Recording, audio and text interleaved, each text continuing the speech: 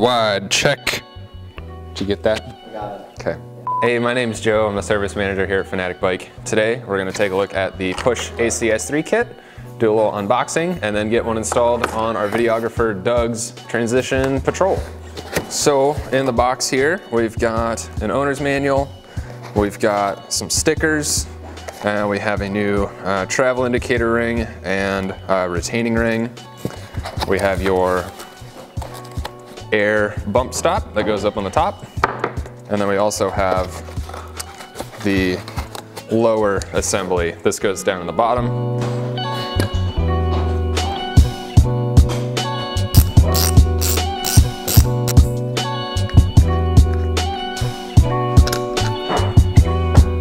So this is the old retaining clip and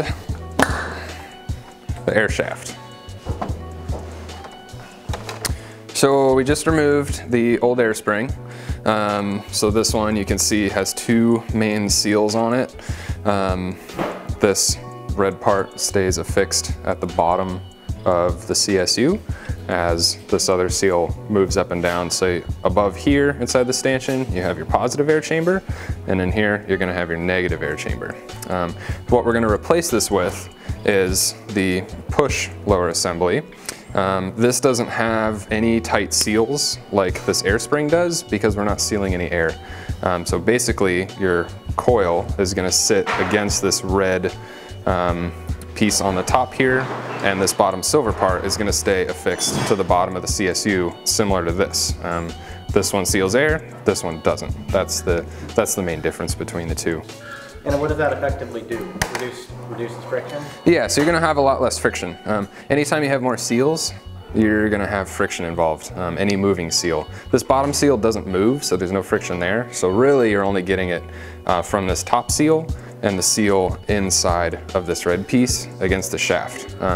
Same thing with this one. I mean, you can see that this red piece does not move very easily. I mean, it does move easily, but not as easily as this one. You know, this one just falls on there, and this one doesn't. So there's a lot less friction in this system, whereas the air spring, because it has some seals and it's sealing in air, it does have some more friction. Yeah. So we're gonna put the yellow spring in here.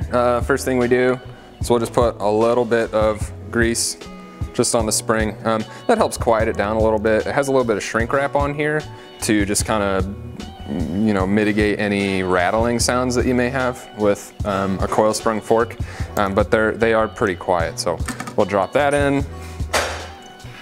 Gives you put in a plastic piece, and it has a couple little preload spacers here. This is just to adjust the preload on the spring. I'm just gonna put one in.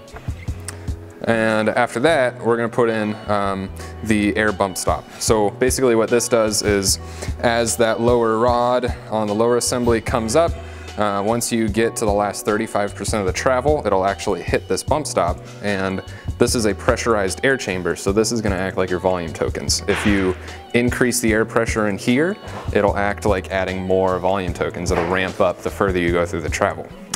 So you can pressurize these anywhere from 5 to 50 PSI. They come stock with 20, so we're just going to leave it at that.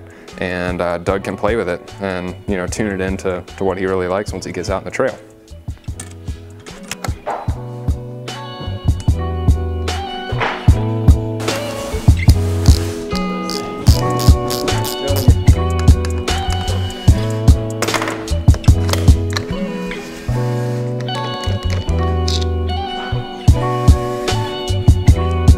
Did you like that?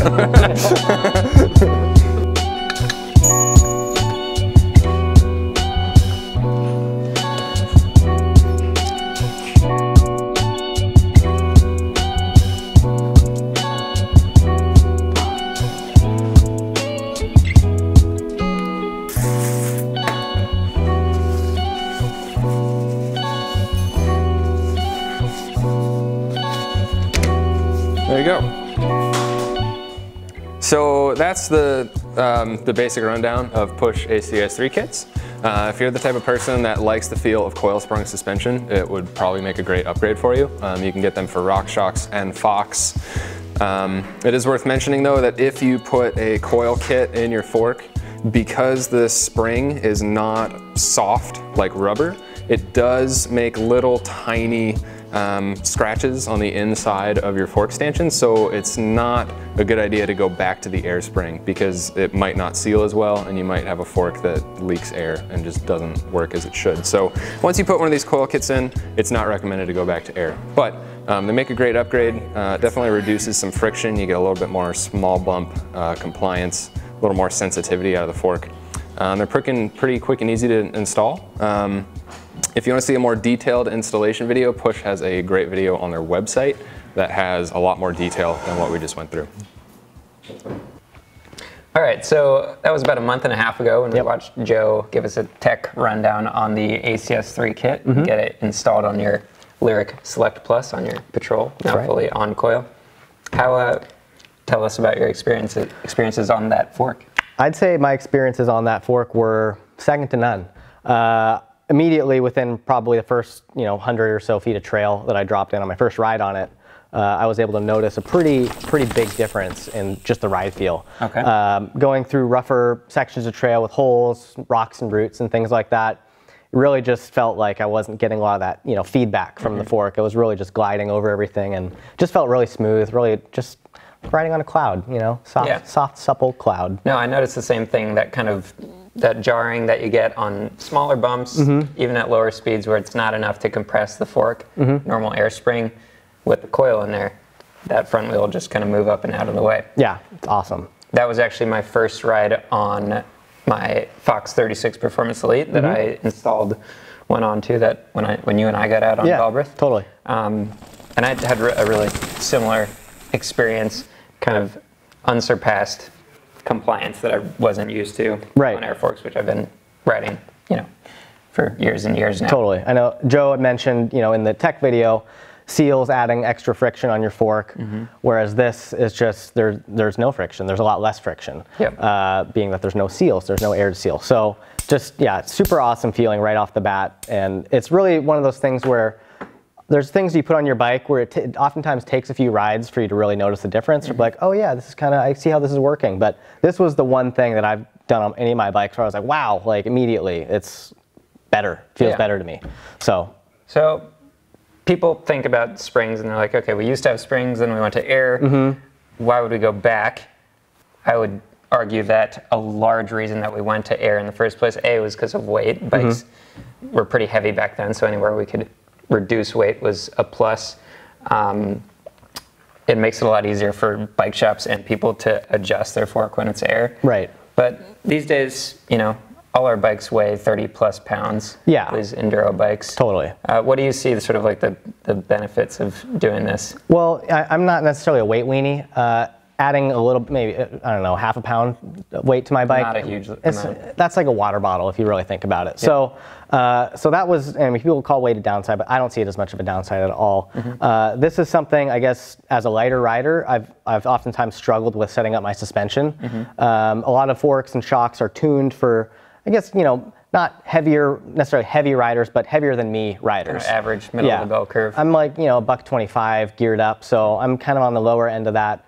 So it's oftentimes really hard for me to get my suspension to feel the way I want to. Okay. And this seems like it's everything I've always wanted. It made my bike feel the way I've wanted it to feel for the last X amount of years. So you have a GX kit. You have the Lyrik Select Plus. My coworker Javi, our coworker, had a Yari that he put one on. Yep. So if you're looking for a way to make a not top of the line fork feel notably better, I think this is a good thing. Absolutely, yeah. It'll take your OEM stock fork and turn it into pretty much a different feeling product, which is awesome. So another really big benefit that I see is you saw how easy it was for Joe to install this in the fork.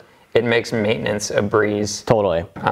Keeping this system lubricated is a big part of the lower services that you hear about when you take your fork to the bike shop. And running a coil spring, it just eliminates the frequency that you need to maintain your fork. Totally. So I see that as a big benefit as well. I'm not a huge, tech savvy guy when it comes to suspension especially, so having a system that, let's say, there's no, like I said, there's no seals, there's nothing like that where I need to constantly maintain it. If I want to change my spring rate, all I have to do is just drop a different spring in there. It's really easy. And those are, springs actually cost an extra $80.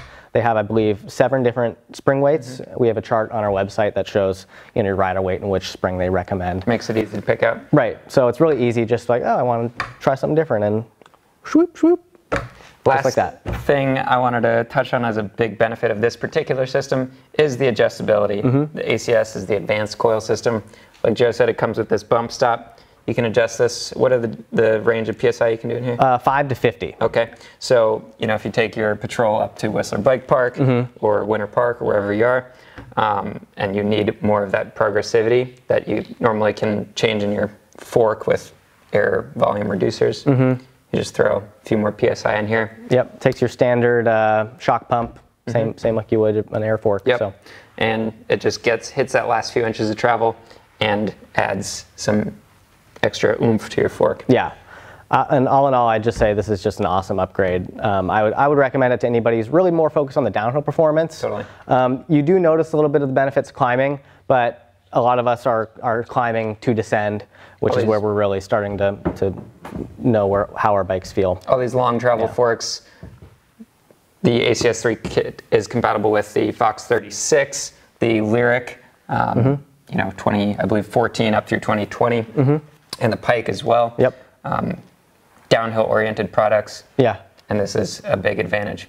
Awesome. I love it. I'm a convert. I'm fully on coil, and I love it. If you have any questions about this product, feel free to leave us a comment below.